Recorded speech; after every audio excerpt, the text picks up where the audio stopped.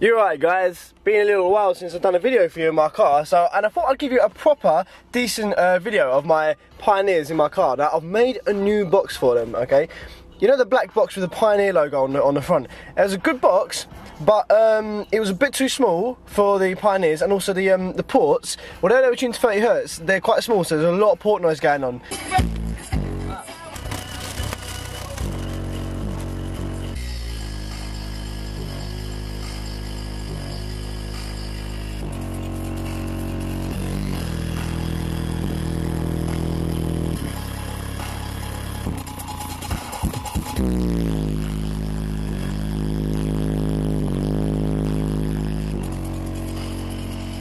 So what I've done is I built a new box, and it's got a big ass slot port going in the side, really massive slot port. It's tuned to about 27 Hz, but that's before woofer displacement and all that shit. So I'll just show you the box quickly, and then I'll turn it up, and I'll show you something funny about it. Right, it's still in a very primary stage at the moment. Obviously, I've just built it, so I haven't actually covered it or anything like that yet. Basically, what I've done, this top piece here is not glued or masticed down. What I've got is I've got an airtight seal, because all these sides are identical lengths, and it makes an airtight seal when you screw it down. Now I've got removable tops, so I can basically have a top piece that's got two 12-inch cutouts in it. I've got one top piece that's got my 18-inch cutout in it, and I've tried my 18-inch in this box. I can also make one that's got a 4/8 cutout. I've got two 10s. So basically, I can use this box and that port, you know, but just have different top pieces on it for different subs, depending on how I want it. So obviously I've got the two Pioneers in here at the moment, absolute beasts. Now, because this box is not glued or screwed down, I have a slight flex issue going on. Now, I'll just show you what I mean, okay, because this is quite bad. Fucking look at the box flex. Real players. Real ones. This scale in this. Won't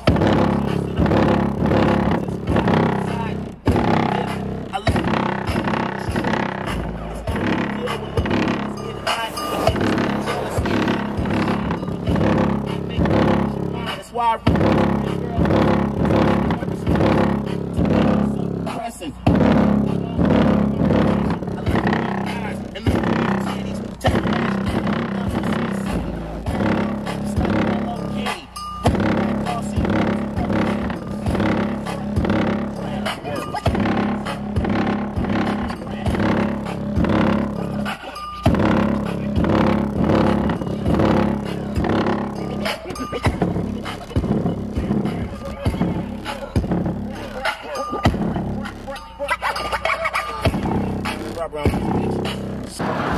if I sort out the box, this would be a whole lot baser than it is now, because I'm losing a lot of SPL from that.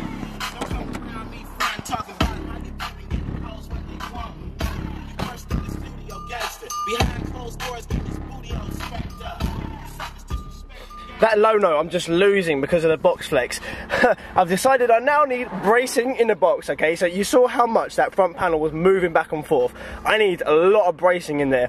What I'm also going to do is I'm also going to add double screws across the whole box, because I'm not having any movement like that. I mean, I've masticed it, but that is fucking crazy. So it's bracing, double the amount of screws I've got in there at the moment. The top piece is going to have a load of screws, and I might put some felt down around the edge so that it makes even tighter seal. But fuck me, I've not experienced that before from subs. So that is my issue at the moment. The port is quite large, it's tuned good, it sounds good when it hits, but that flex is ridiculous. So I need to sort that out as soon as possible. Let's try a little bit of Bass I Love You, because that has got some subsonics in it. So I want to see if the box moves on the subsonics. Let's go all the way down here. Good old bit of Bass I Love You. No one plays this tune anymore, because it's, you know, everyone plays, it's outdated, but when you've got a good box set up and shit, it really does hit well, and, you know. Bass knob is under the chair. See that?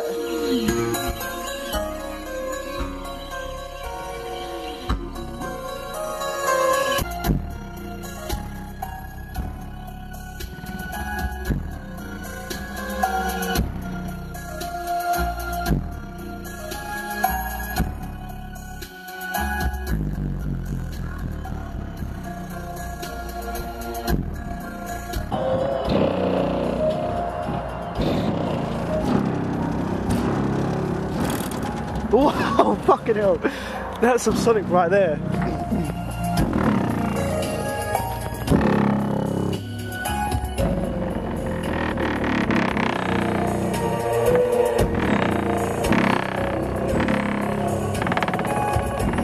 Oh, check that flex.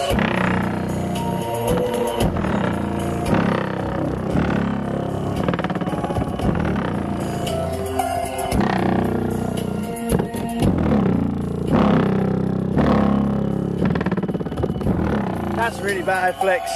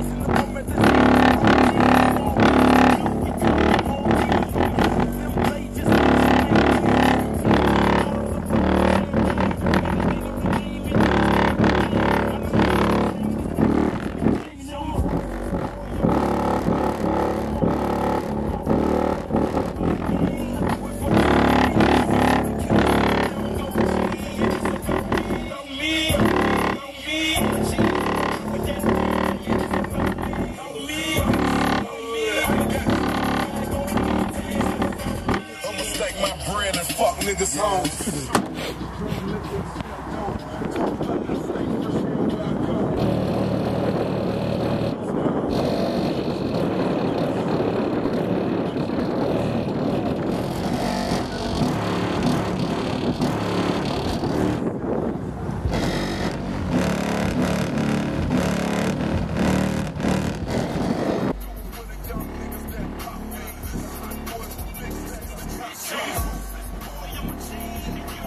Right, now I guess you guys probably want to see what amp I've got going on here. Now you've seen my amp from my videos. It's a bit of a fucking mess in here. I've had some jokes going on here lately. Now this is the loudest.com. Whoa! Hang on a minute. What's all that? That is fucking sawdust right there. Is that because the back of the box is flexing as well? Fuck my life. Yeah, that is covered in sawdust, but oh well, that is the loudest.com amplifier. Let me just go on the other side and put the other bit of the seat down so you can see it in its full entirety, because it is a well big amp and it only just fits in my car. Come on, super fucking seat, calm down you car. Come on, oh that's it. Right, here we go. So, yeah, there, as you can see, it takes up pretty much the whole of the width of my back seat. If it was any longer, either side, it wouldn't really fit. Power wire wise, I have got some cheeky 4-gauge, and this is really thick 4-gauge. I bought another set of 4-gauge wire, and it's nowhere near as thick as this. This is Mutant. Now, I didn't think Mutant were all that great quality, but their wire is fucking amazing. This 4-gauge is so thick. I bought some other 4-gauge, which I can try and find for you guys. Here we go, right, that's the one. So this is apparently 4-gauge power wire, yeah? It doesn't look as thick as this other wire to start with, plus when you look inside, look how much fucking rubber they use. It's hardly any metal there whatsoever. Now, I don't know what brand this was. I've got a feeling it was Vibe or something, you know, something fairly decent. But when you look at this wire is thicker to start with, just in general, yeah? It's a lot thicker, and the plastic on this stuff is really, really thin, just around the outside, whereas this is absolute shit stuff, because really, this amplifier needs 0-gauge. So what I'm doing is I'm going to run 2 sets of 4-gauge wire down either side of the car for it, and obviously 2 sets of a ground cable, and that basically equals the same number of strands as 0-gauge wire. I just need to find myself some decent 4-gauge, because that is shockingly bad. I might use this for my door speaker amplifier. I've got a JBL 74.4 or something. It's a grand touring amplifier I'm going to use for my door speakers. But my plan of action for today is to sort that box out, because that is fucking ridiculous. I'm going to go back home now that I've seen the extent of it flexing. I'm going to sort out some bracing for it. I'm going to sort out the screws, put loads of screws down it, and we're going to get that box tight so that it's not fucking moving anywhere. Oh, and that's my gear knob, by the way. Check it out. It says Sam on it, engraved. This is a nice gear knob, yeah? The old gear knob was like a little round thing, you had to hold it like that. I hate them gear knobs. It's like, I love a gear knob that's like a shaft that you can hold like that, you can change gear like that. Proper shifting fast. I hate them round gear knobs. You're like, fucking, I just want to hold it like that, like a fucking, like your lady grabs it in, you know, in the morning when you're feeling on a Sunday morning. Your lady grabs it like that. She'll hold it tight. You want to fucking change gear like she's shifting at it. Oh, fucking. Now that's some bracing. Got a cross sectional going there. Now you're probably thinking, why the hell have I got this top one? Now the reason I got this top one was because so the top piece can screw down onto it, so the top piece isn't going to be flexing at all like that. I could have done like another couple of pillars there, but I didn't want to risk, you know, not having enough space between the subs. So I've just done the top piece there. The top piece is going to screw down on. I've done extra holes. I've also done extra screws in these edge bits because obviously I've taken the top off once now, so I need to do extra screws along the top just to secure it down. And I'm going to give up on the whole removable top idea, because to be fair, these two subs are the best subs that are going to go in there, and also I can get some better 12s in the future if I wanted to. So that box is going to get covered. It should hit a lot deeper and a lot lower now I've done that. Just out of interest, the top piece that was for the 18 is here, as you can see there. So the 18 was in there. It didn't actually sound all that great, to be honest. The Pioneer sounded a lot better than the 18 did. So I'm quite pleased, and hopefully this is going to sound fucking epic. But I'm not going to test it out. I'm going to just let it dry till tomorrow, and then drive on the way to work blasting some bass.